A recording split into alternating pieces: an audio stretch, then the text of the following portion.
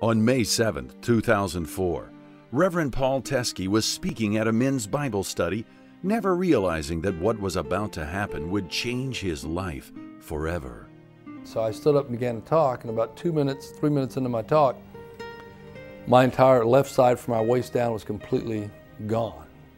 I mean, when I say gone, it was like a light switch went off and I was completely paralyzed. And I'm standing there, no headache, no backache, no pain, and I'm thinking, what is this, a pinched nerve, or did my leg go to sleep?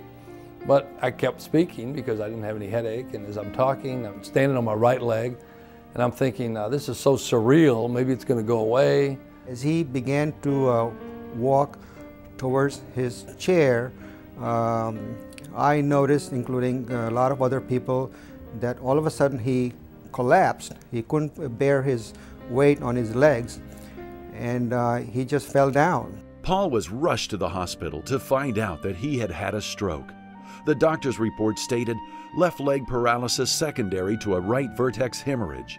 2 weeks later, Paul was released from the hospital with a brace and a walker and began an outpatient therapy program that was to last several months.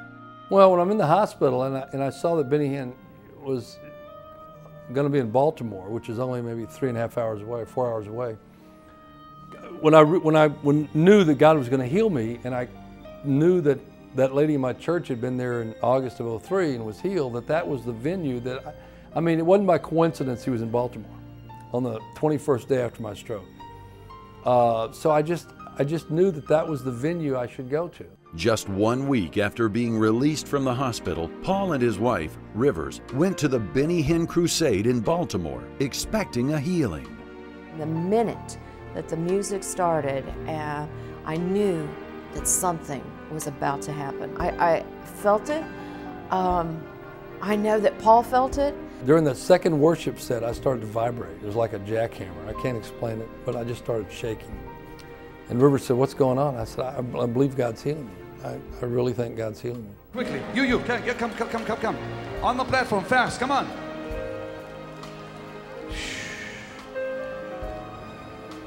The Lord is going to use both of you. Are you ready? You're so ready. Touch in Jesus' name. Touch in Jesus' mighty name.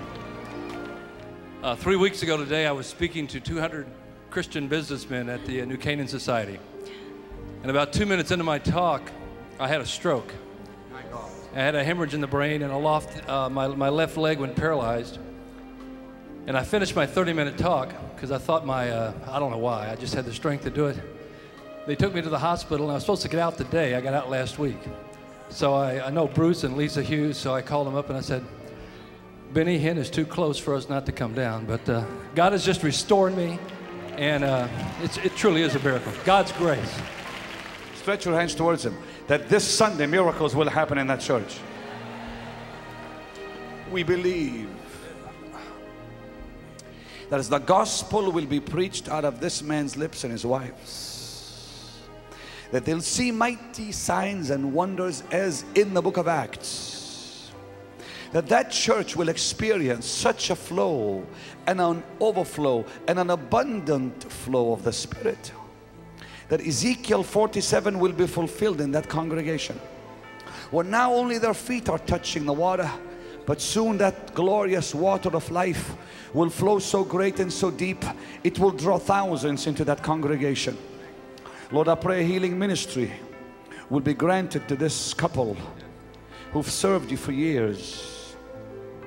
Give them that mantle.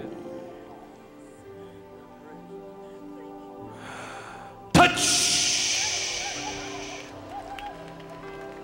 Dear God, dear God. 2 weeks later, Paul went back to the doctor.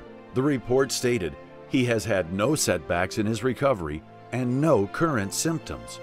And in Paul's case, hallelujah, I want to say hallelujah, it was all gone. There was no problem left, in his left leg. Miracles did happen that Sunday morning at St. Paul Lutheran Church and have continued with intensity for the last 2 years. Paul and Rivers received a healing ministry, and they are seeing lives changed wherever they go. Jesus Christ healed me. But Benny Hinn was the conduit through which the power of God flowed in that meeting. If people say, would you go to a Benny Hinn crusade? Or would you recommend it? Absolutely. Even if you don't need healing, just go for the worship, go for the praise, just go for the experience of being in the presence of God. It's an awesome thing. Jesus is the healer today. He's never changed from the past, the present, and the future. He will never change. And that is the expectancy that we equip with and that we believe in our own hearts.